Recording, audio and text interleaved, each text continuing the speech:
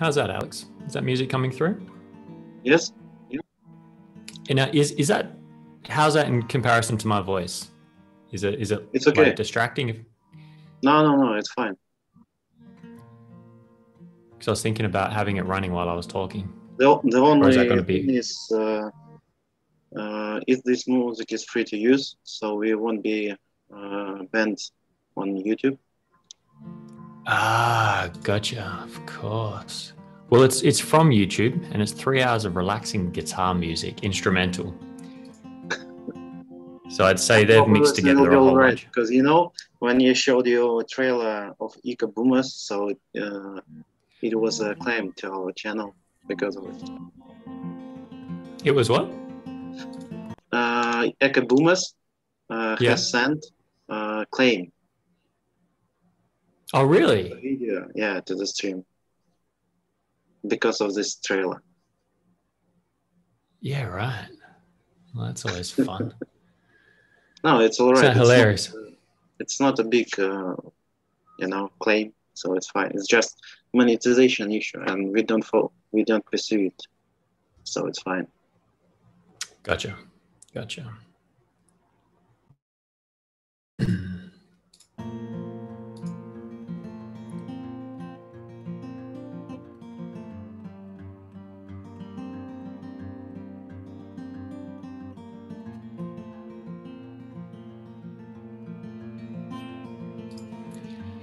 So if anyone's tuning into the live stream, we're just going to begin in about 5 minutes, just giving people a bit of opportunity to jump on, tune in. So if you're on BitClout, then share it out amongst the community, would be great. If you're on other social medias, Facebook, Twitter, any of that, then feel free to send it out there, the live link to YouTube, so they can tune in and we can get the word out about the new platform and what we're doing on here.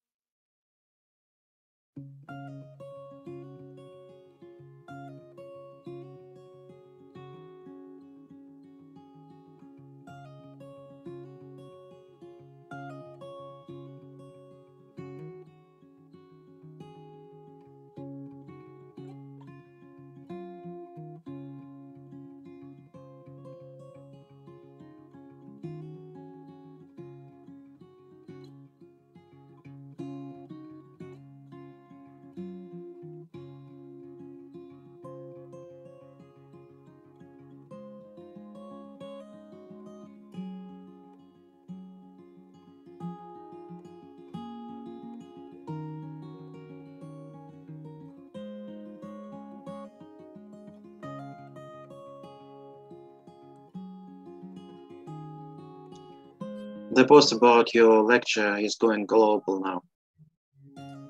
Hey, you gave me a chuckle, Alex. That was classic.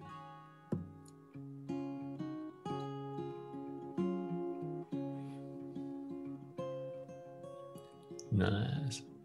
Welcome, Zopel.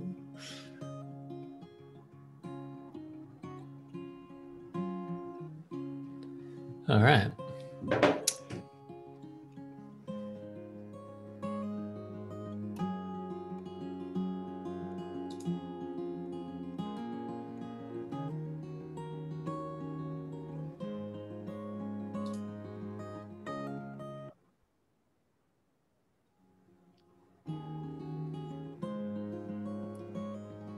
So we'll just give another minute or two for everyone to turn up, tune into the live stream, get the word out.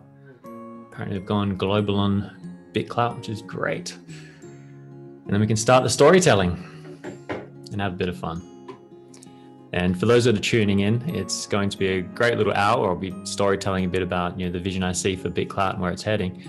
And then after that, we've got some special guests on to look into some of the happenings, the fiery, passionate happenings that have been happening around the place. There'll be a great discussion happening then. So make sure to stick around when we're finished.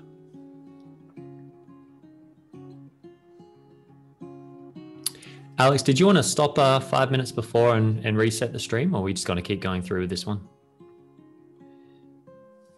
I think we can go. I think we don't need to stop. Just roll through. We will cut in future and we will change the video if we need. Yeah, great. And I'll hand it to you when I'm done, and you'll introduce and take care of Hunter and. No, I think you can start by yourself. Go straight in. I can give you organizer right, so if you want to tune this video on. Yeah, sweet. All right, we'll get it cranking, and I'll bring them in.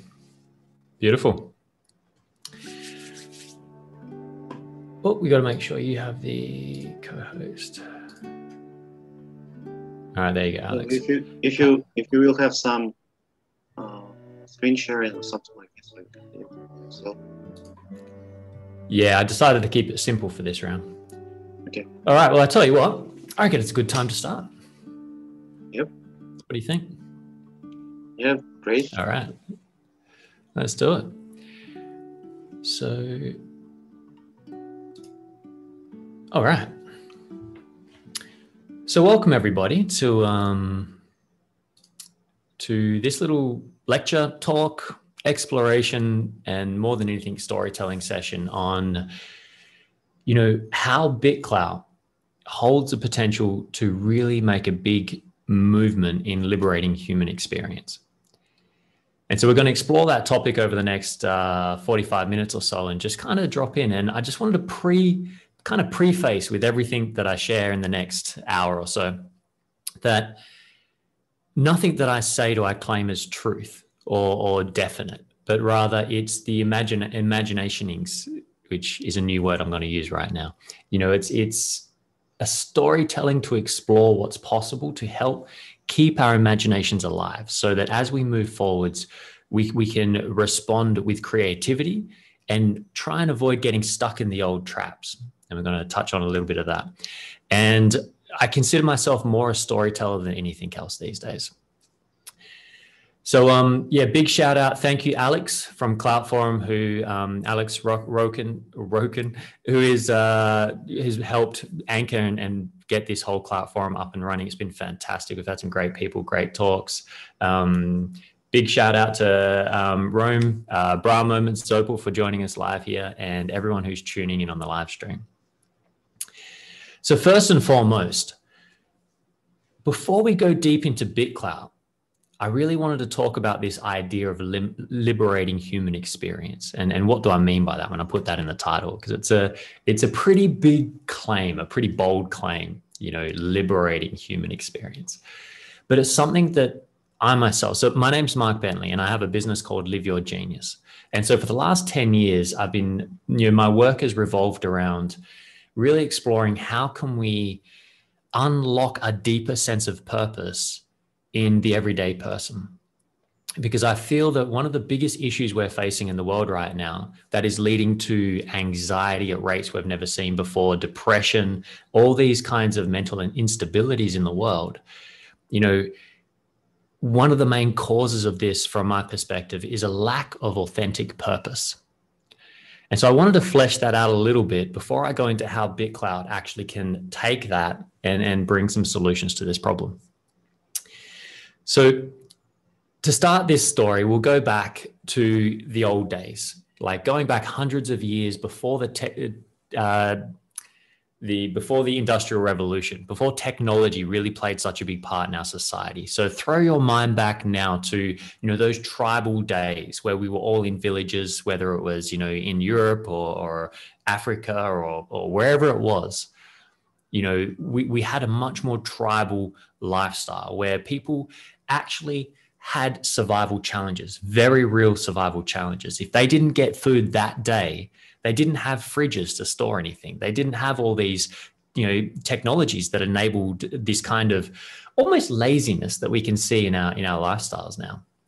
So back in those days, purpose was derived from a need to survive. And it was a genuine purpose because it was a genuine survival need in that sense. So back in the old days, if you were the baker, You know, you had to bake. If you were the gardener, the farmer, you had to farm. You had to go out in the morning. You had to tend to the farm, to the plants, etc. Or if it was even before then, you just had to go hunt for days to find meat or vegetables to bring back to the village. And whatever your role was, you didn't really have a choice. You know, if you were born into the blacksmith family, you'd become a blacksmith. And people would really find a genuine satisfaction in that, not necessarily because they were genetically predisposed to being a blacksmith, but because they had a deep sense of purpose, because that village needed the blacksmith. They needed somebody there. It was a survival need that was being filled, which meant that that person had a deep sense of service into their community. So whether it was what they wanted to do or not, they were able to fulfill that sense of purpose. Now, as we've gone on in time, this authentic purpose has begun to change a little bit. When the Industrial Revolution came in, all of a sudden we have these massive advancements, you know, with the steam engines and technology and machines. And when that began, then we started actually shifting the way we did things, because post-war, post all this Industrial Revolution and coming to our day today, we have all the technology to take care of most jobs. You know, technically, we could be putting automation in place in so many areas. And what's really interesting is one of the biggest fears is, well, there'll be no jobs, as if that's a problem. You know, what about the unemployment? What about this? What about that? As if that's an existential threat. And so what's happened is our society has been creating synthetic jobs, synthetic purpose. It's using this Industrial Revolution, and then it's creating jobs that actually aren't even needed, just so that people can actually have a way to earn some income as a way of distributing income. So we've kind of moved forwards into this world where, you know, we don't actually have to go out and tend to a farm, or we don't have to go out and tend to, because there's a million other farms, there's a million other factories, there's a million other things where we can get support. You know, those of us fortunate living in some Western countries that have government support, it's gotten even easier to the point that you don't actually have to do anything and you can still survive. So what's happened is that genuine survival pressure that gave us purpose in the old days has gone. You know, and so so many of us have been going to jobs, you know, going out there in the world and doing a job knowing deep inside that this job is not that necessary. You know, there's something bigger I could be doing. There's a bigger calling I could be offering to the world. And so the big restrictions that I'm seeing happening here is that this old kind of way of looking at the world, the old way of looking at economics, politics, etc., is still anchored in this survival mindset, right? So to keep our economic model moving, we need and talking about the traditional economic model, not the decentralized blockchain, the new economic model that's being born. We're going to move into that one. But the old economic model, you know, it's based on survival. And the way that they distribute income is essentially through a form of economic slavery, right? And what I mean by that is, you know, it's not about, you know, how much money there is in the world, because people print money, destroy money. Money in the old system is a manipulated thing. It can be increased, it can be decreased. So it's not that there's a limit of money. The issue we have is the distribution of that money, the distribution of those resources out there into the world.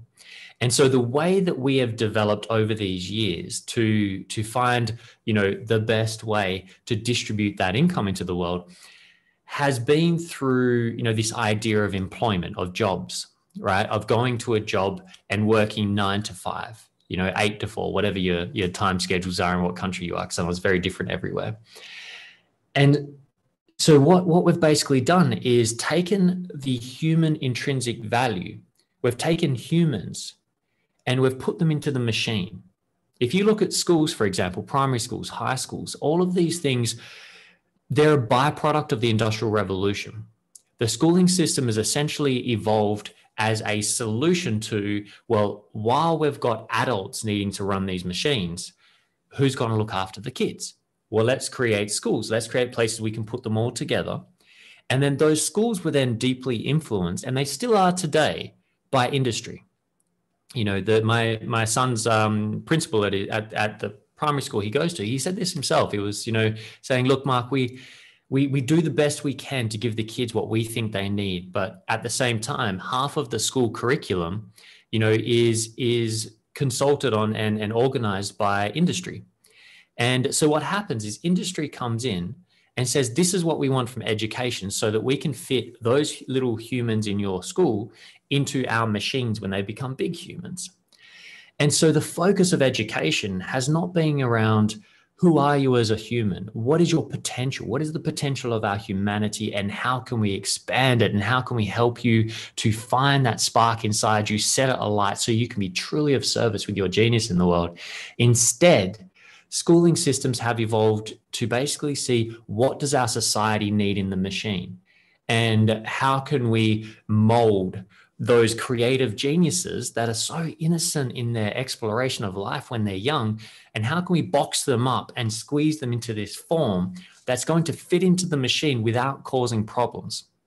You know, and that's why anyone who is a creative thinker, a rebel in a sense, often ends up kicked out of that box, often ends up struggling, and more than often ends up in trouble, ends up, you know, running around on the streets, because not because they are a bad person, but because they couldn't find a home. They couldn't find a place where they could be recognized and seen, and where their fire, their purpose, which was more than just being furniture in the machine, wasn't able to be expressed and accepted. So we see this kind of movement that's happened in our society, and we've been getting to this point where it's becoming harder and harder. You know, did the interview with Seth Savoy the other day. If you haven't seen it, then check out the YouTube channel for Clout Forum. We've got all the replays on there.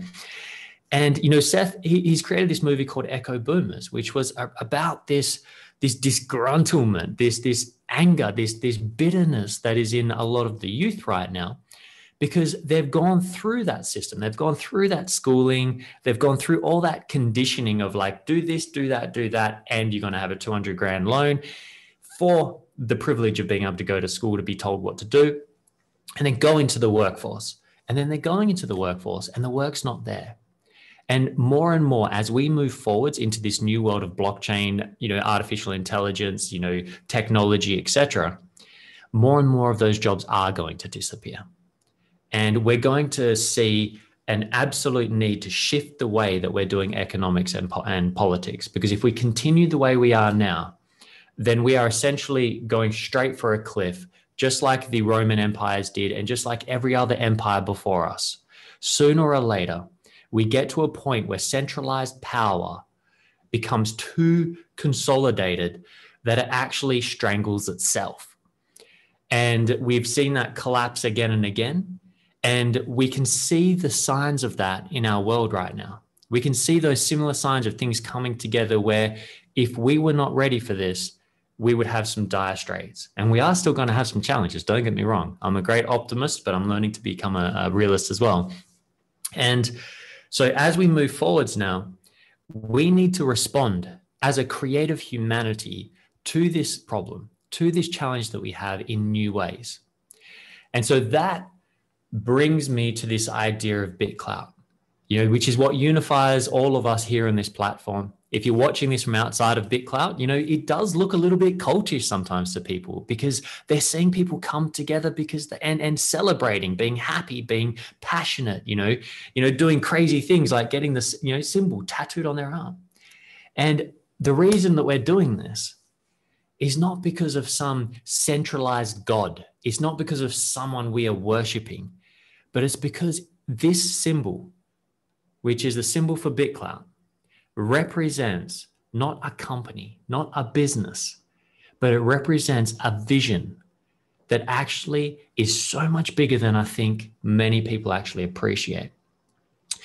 And so talking about that, if you think of BitClout, right, bitclout.com, most people, and I'm sure a lot of people on the platform, and definitely anyone outside of the platform, if I was to say to somebody, you know, look, I've got the BitClout tattoo on my arm, they're going to look at me like I'm batshit crazy, thinking, why did you go get a company company's logo on your arm. Like to them, it might sound like, getting Facebook logo or Instagram or, one of these logos, right? And that would be, if you knew me well, you would know that is the most insane thing I'd ever consider doing.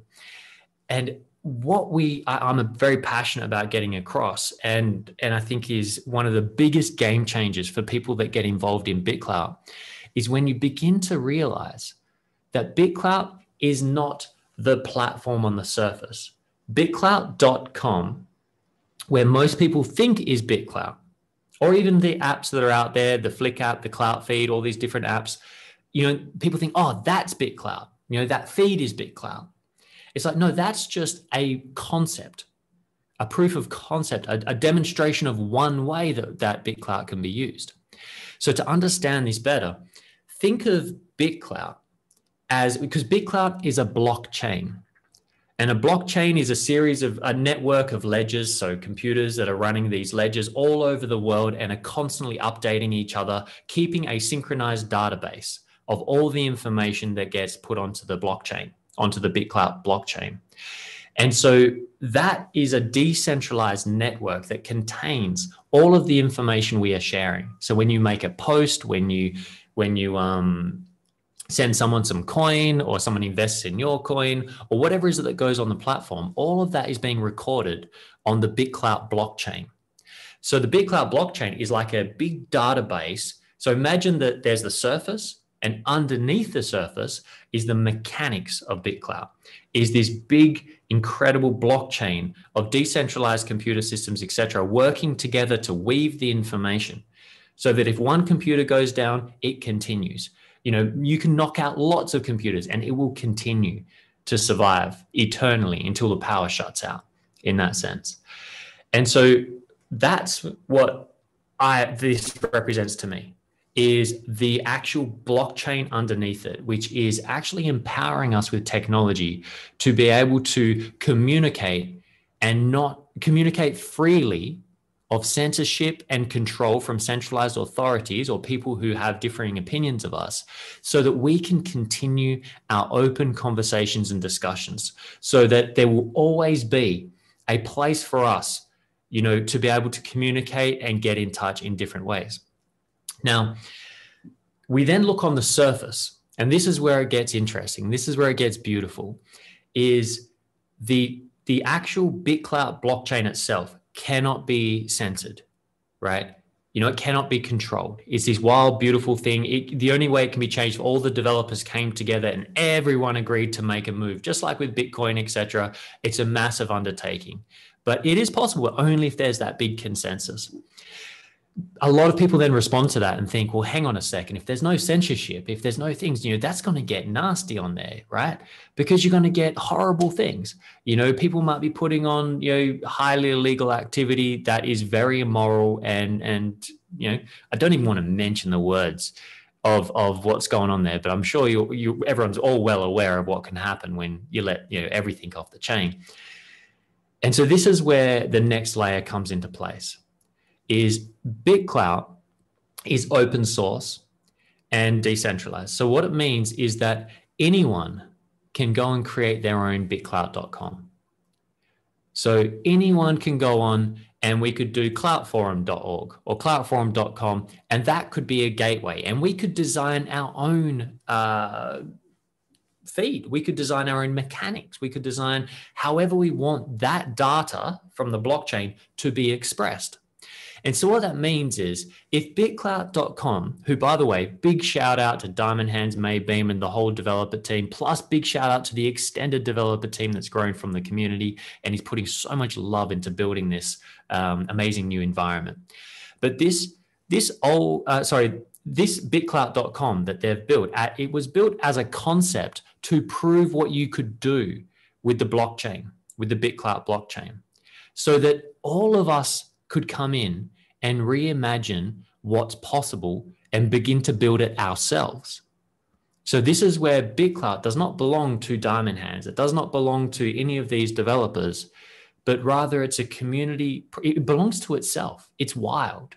It has been set free into the ocean, and it is something that, really does have its own life. And we're more gardeners tending to these seedlings that are growing out of BitClout. And so they've designed it so that BitClout.com is an example of what you can do, and they're constantly improving that in so many ways. But if you ever feel that the way things are being done on BitClout.com do not align with your values, or you think they're doing too much censorship, because the nodes can censor, the nodes can put in algorithms and change things of who gets to be shown and what gets done, etc. And if you feel that's unfair, what's happening, if you feel that, it's censoring too much and it's not allowing free speech or whatever your passion is, then all you need to do is go find other people who share your values, find other people who share your vision, come together, find some developers, and then build a new node. And you can build a node exactly how you want it. You can build it how your community needs it. So maybe you have a community that's focused on, psychedelics, for example, psychedelics and the research of psychedelics for the mental well-being of humans right now. Very touchy topic, something that could very easily get censored out there. Maybe you've got a community that just loves to discuss this, wants to speak freely about their experiences about this. Well, you could start, BitCloutPsychedelics.com, create a node and a place and set the algorithms so that, those who, are into psychedelics, any words, any hashtags, anything that is related to that topic gets prioritized. Maybe you have BitClout Psychedelics coin, and anyone who owns just a little bit of that coin can use that portal and can be displayed on there more prominently than every other user on BitClout.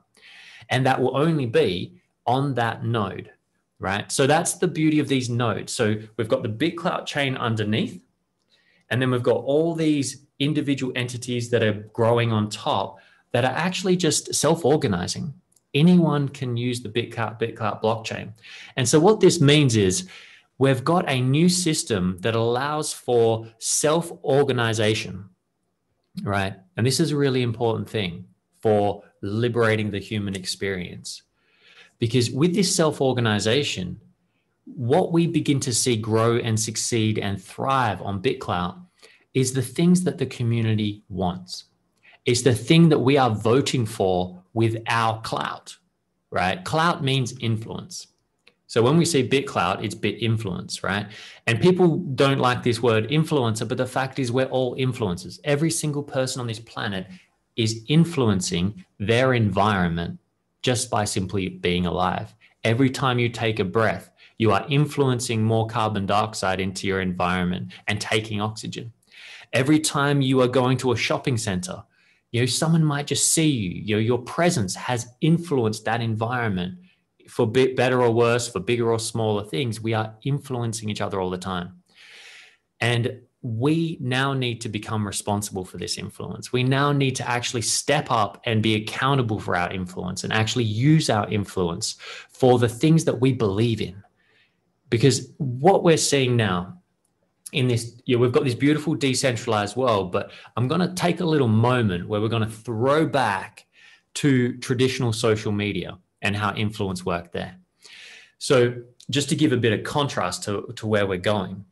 So if you think about the old social medias, Facebook, Twitter, Instagram, etc. I mean, they're like the three top ones, right? And then there's all these others that go around it. They're all different styles of essentially the same thing. People sharing information together in networks. So BitClout can be all of those things, depending on how you design your plugins, your nodes, all those different things that go on top. But looking back to these old social medias, they're based on a centralized authority. So this is going to be a big concept here: centralized authority and decentralized authority. And to make sure this is fully understood in what I'm putting forward here, let's take that word authority, right? Now, if you're anything like me, everyone probably heard that word and some muscles in their body just tightened up. I know for me, if you said authority around me, the hair on the back of my neck stands up and it's like, it's almost like this inbuilt rebel that's like, no authority here. Like I was a borderline anarchist for many of my years. I was pursuing this idea of sovereignty because I couldn't handle the idea of the traditional social model, because to me, It was incredibly disempowering, and I could see the economic slavery at play. And so when we drop into this idea of authority, break it down and consider the word author. So authority, right? Authority. So the word author is an authority. And so if we then break that down, what does authority mean? It essentially means who is authoring your experience, who is authoring how you are experiencing life, right? So when we say someone has, yes, he's an authority in the subject, it means he gets to author how people experience that subject, which means he has influence on how people interpret that subject, right? And so it then brings us to this idea of external authority and internal authority. So am I authoring how I experience life? Am I deciding? Am I writing the story for how I want to experience life? Or am I a victim and a slave to external authorities? Am I allowing my government to dictate how I experience my reality? Am I allowing my childhood, my traumas, my parents, my schooling, am I allowing those things to still dictate how I experience my reality? And so this is a big step we need to take in humanity right now, is to step up into a place where we can begin to claim our own authority again, to step up in power, because we cannot have freedom. We cannot have a decentralized world unless we are all standing in our own inner authority, rather than being slaves to being told how we need to experience things. So there's going to be an adjustment as we go. It's going to be a little bit of turbulence in discovering what that means. Now we look at this idea of authority.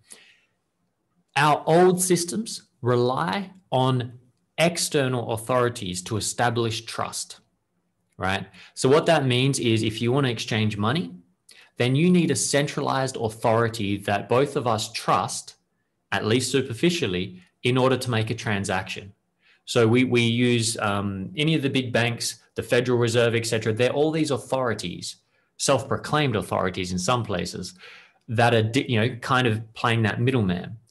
And we're seeing this everywhere. So Facebook has a centralized authority. You have Mark Zuckerberg and all of the people that come from him, Twitter, Instagram, all those ones, they all have their central authorities. Now, those central authorities are responsible for dictating and deciding how that environment of that platform works, right? So Mark Zuckerberg and his team, they are this centralized group that have to constantly be adapting and making decisions as to what is okay, what is not okay, how do people monetize, who gets shown, all of these things that create the environment that people on Facebook create in and build in are decided by these centralized groups. Now, one of the big problems of centralized power is, yes, it was necessary. Before blockchain, that was just a way that we needed to do things. It was an archaic kind of way that we needed to evolve. And we needed centralized because we weren't able to trust each other, in these times. And so one of the problems is, as all of this power has been centralizing into these different places, whether it's YouTube, etc., it means that decisions are now much easier to influence. So Mark Zuckerberg is under a lot of pressure. He's under pressure from stakeholders who have invested in Facebook that want him to do whatever it takes to make money and profits. He's under pressure from all of the community and the global kind of dogma of the way the world is being conditioned to see things. They have to kind of pander to the loudest voices, with their regulations and rules, because otherwise those loud voices get in the way of their advertising revenue, gets in the way of the shareholders. And so the old thing becomes a problem. And then on top of that, they've become so big, so much centralized power, that the governments are now getting very involved with influencing what they can and can't do and how it's going to express itself. And to use the power of social media to forward their own propagandas. So we're seeing government pushing propaganda. In fact, there's like World War III kind of happens underground with this kind of propaganda war that happens all around the world, trying to get people to believe in a certain storyline. And so what we're seeing is these centralized places are becoming, it creates a synthetic control of values. So synthetic meaning artificially man-made, right? So what we're seeing is that these centralized authorities are being put into a position where they have to create synthetic values and synthetic controls to ensure that people abide by them, right? Now, that is an incredibly insane place to be. And I by no means would ever, in any way possible, would ever want to be Mark Zuckerberg. I would hate to be any of these characters that are at the center of power, because when that much power gets put on, they lose their own freedom in a sense. We think, oh, they could do whatever, but they can't. Whatever reaction they do, somebody is going to attack them. Somebody is going to hit them because they are a big, shining, centralized target of power that everyone wants to control. And what this does, because of all these regulations, because of all these rules, it begins to suffocate innovation. It creates bureaucracy. It creates the bureaucracy we see in governments where there's centralized power. Again, centralized power, everyone tries to influence it, everyone tries to control it. And from that, innovation is stifled. It is such a long-winded thing to get anything done, right? And so this then leads to part of what I feel is a very big problem in our world, because we technically live in a safer time than we've ever had. We have more technology and more resources than we've ever wanted. Technically, as Buckminster Fuller said, I think it was back in the 80s, he said way back before, we have enough resources to feed the world. We don't have a problem with resources. We have a problem with the distribution of resources.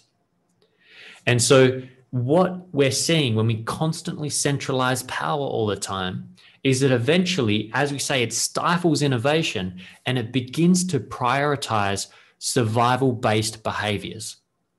So what I mean by this is, if you look at the economics, how does marketing work? I mean, look at the mainstream of how marketing is being pushed. Create fear and then sell the solution. Create fear, then sell the solution, right? You won't be pretty enough. You won't be strong enough. You don't want to get sick, so get this medicine. You don't want that, so get this. It's a constant, subtle barrage of fear frequency that is pumping through the planet in order to maintain an inflationary economic system that is doomed eventually to failure. And so this fear is insidious throughout all of us. It's creating this intense stress, which in turn is stressing out the body. And when you stress out the body, it goes into fight and flight, which means we're much more reactive, where we heal much slower. The body heals much quicker when it's calm and relaxed. When it's in fight and flight, your whole body goes into switching into survival mode, goes into that reptilian hindbrain and stops thinking clearly and logically and begins reacting, creates stress hormones and all these things because it thinks it needs to run away from a tiger. But the crazy part is that right now we're living in a world where the greatest tiger that we need to protect ourselves from is ourselves. That's what's really terrifying us, is our human behavior. It's gotten to a point where we don't have to worry about, not having enough food because all the technology's there, all the AI, automation, everything's there. If we were able to work together, we would be able to provide, water in Africa, food in all these different places, gardens that grow within beautiful little, whatever, greenhouses or however you want to build it. There's so much technology that most of us haven't even seen yet that's ready now. And so really what we're seeing here is that the old model is dying. Centralized power has come to the end and is rapidly going downwards into the mess, the chaos that we're witnessing. And the more that it begins to collapse, the more it begins to fight. And what we're seeing, and a big shout out to the early Bitcoin believers back in the day, because anyone who was part of the very early Bitcoin days knows how much you get ridiculed when you're starting up with something new. They know how much, crap that gets given, how many people will criticize endlessly and challenge it endlessly, but they won't actually think about it first. They want you to tell them everything, and it becomes this hard work.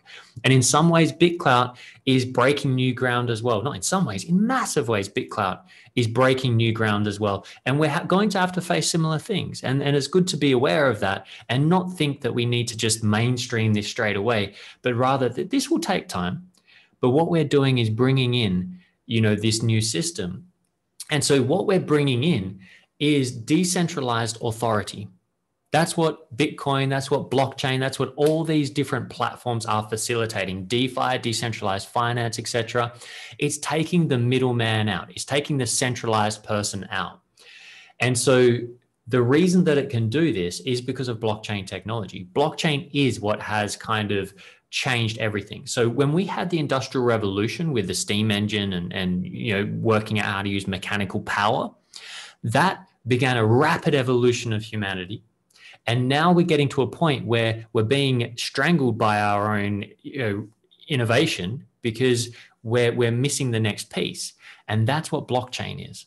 To me anyway, blockchain is the new revolution, the new evolution of what's to come.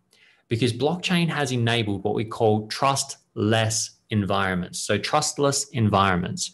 So what that means is an environment where we can do business together and we don't need to trust each other, right? This is something around blockchain that is really important to understand is, people, of course, the absolute ideal would be if we could trust each other, right? Like, of course, it would be the absolute most perfect situation if all of humanity sorted their shit out, pulled their act together, took care of their emotional regulation, deeply embodied compassion, and worked together authentically and were able to deeply trust each other.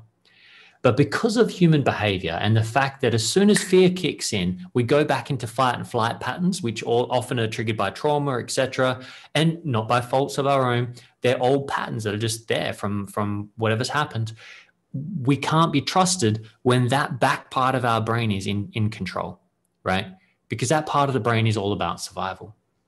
So this is why blockchain is the next solution that is going to help us get there. It's going to help us get further forward to a place by creating an environment where we can start working together, creating together without actually needing to create these centralized authorities that we trust. Because I don't know about you, but I don't trust in any of the centralized authorities that we have in our world right now. And it's actually terribly sad. I don't trust in the medical institutions that are, centralized, and I want to, and I feel for it because there are so many amazing doctors, amazing people out there, amazing people working in the labs, creating amazing things. And I want to trust in them. But as long as it's running through this centralized authority that we have seen nothing but corruption from in government, politics, and all these different things, I can't trust it. And by nature, it makes it very hard to trust them because they're playing by the centralized authorities' rules, which I see are causing problems. So now we're moving into this decentralized world with blockchain. The blockchain is creating a place where we begin to see open source software coming in, open source technology, open source meaning that everyone has the right and access to the code to replicate and change and do their own form of something. So it means that we're no longer patenting and holding these ideas of ours to ourselves. But open source is about opening those ideas, sharing those ideas with each other so that we can just really, organically innovate on top of them. And what that's doing is actually taking innovation and freeing it. It's allowing, things to evolve rapidly. And we're seeing that on BitClout right now in the platform. If you've ever been in the Nitro Average, then in the Nitro Average space, there's people coming all the time to be able to join together, work together, and create amazing new businesses, new platforms, and innovate. So what this brings us towards is then, it's bringing efficient innovations to collective solutions. And on top of that, it's creating an organic hierarchy of evolutionary values. So what we're seeing from blockchain is that we're all working together, butting up against each other, causing friction together. and then being able to work together, because there is no one we can't run off to mummy and daddy like kids having a fight. We can't, complain to the police or the governments, etc. But rather, we need to connect directly together. We need to be able to actually face the challenges and move through them and find solutions. We need to be able to become transparent, which is what blockchain provides, and BitClout is providing, is a high level of transparency where we can actually begin to turn up and work together with this, much more efficient kind of evolution. And off the byproduct of all of this, and by the way, what that means is just like when a caterpillar turns to a butterfly, the cells of the caterpillar, the caterpillar goes into a cocoon and the cells begin to die, right? The cells begin to turn to mush. And out of the caterpillar, these things called imaginary cells begin to appear out of its DNA, out of its cellular structures. And as those imaginary cells turn up, they are the cells that contain the blueprint of the butterfly. When they first appear in the cocoon with this caterpillar, the old cells see those as a threat and try to destroy them.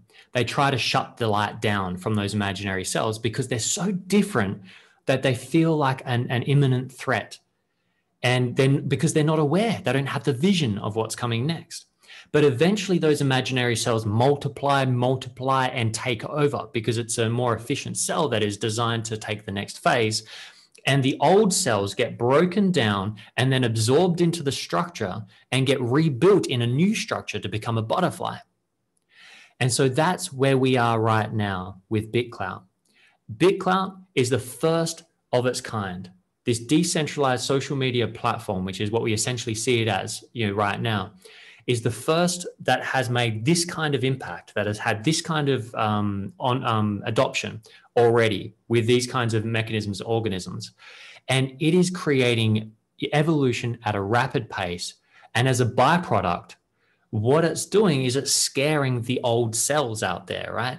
It's scaring the old centralized power, the old centralized thing. And when people come to it, we have to remember that it's daunting. It can be scary. And we need to just continue that conversation, continue the storytelling, and help people find their way on organically as they're ready, and help each other to be able to, learn how you can now mine your own intrinsic value. So as a human, you are born with intrinsic value in this world. What that means is simply by being alive, your physical body, the energy that you have in your body, the work that you can do, the creativity in your mind, these things are all incredibly valuable. And so now we finally have a platform with BitClout where we can begin to work together in supporting each other to mine our own intrinsic value. So instead of a workforce taking my value and selling it cheap and then me just getting a few bucks, I can now actually tap in and become proficient at mining my own value. And as I mine my own value, I'm able to then trade that. I can then, share that through very innovative ways and creative ways on BitClout with each of you who are doing your own value. And what that means is we're taking the middleman out, and we're being able to liberate the way we express ourselves, because we can create a home for any of us, no matter what our beliefs, what our values are. We're all free to go create our own homes on BitClout, and we can all free to design and do it our own ways. And as we come together and attract each other and really find our new communities in how we want to create this, we're going to see a much more organic, flat hierarchy, where we are driven by this greater vision for freeing human expression rather than just the greed of survival. And so that, my friends, is my, it's morning over here for me, evening for you, little rant on the beauty of BitClout and how it's really supporting to liberate human expression. Because now creativity, the box is being busted wide open. It is a time for experimentation, and it is a time to learn how can we do this in a new way together. And just bear in mind as we go forwards, we're going to get it wrong lots of times. Anything about that comes to this evolution is going to face struggles. We are going to experiment and try and get it wrong. And there's going to be other times we get it right. And I'm a big advocate for making sure we stay compassionate and understanding of all of those people that are daring to do something different, even if we don't like it. Because by doing those things, they get to be the ones that scout the way forwards and find out, is this going to work for our platform? And so I believe that we need to be able to experiment. As long as we're listening to the repercussions of our experiment, we look at how it affects the community, we look at how it affects ourselves, what the product is. Was it an efficient innovation, or was it something that caused more distraction and problems and turbulence and didn't really offer value? And then as we listen to the repercussions of these things as a community, we're then able to innovate, improve, and constantly move towards creating a much more creatively efficient and conducive platform on BitClout.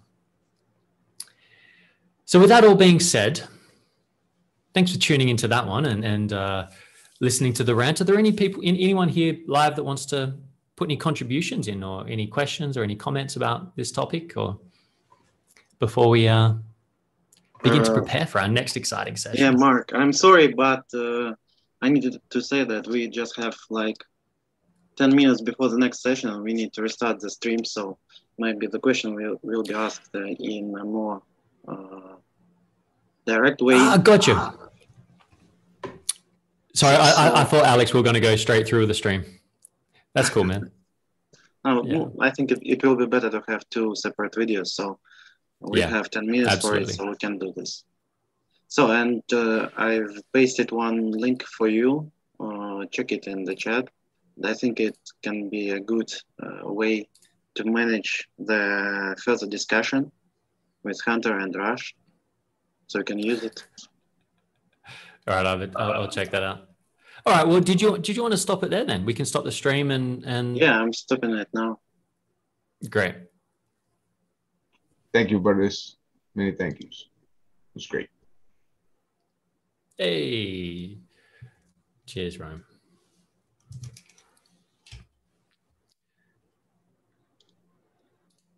Thanks, bro.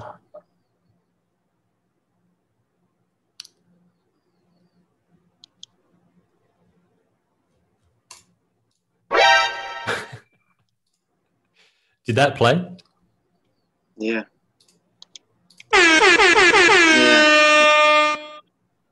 That's a bit loud, eh? Mm-hmm. But if there will be some hot disputes, you can use it, to stop it. Yeah. Thanks, Opal. That was awesome. Thanks for being here, hey?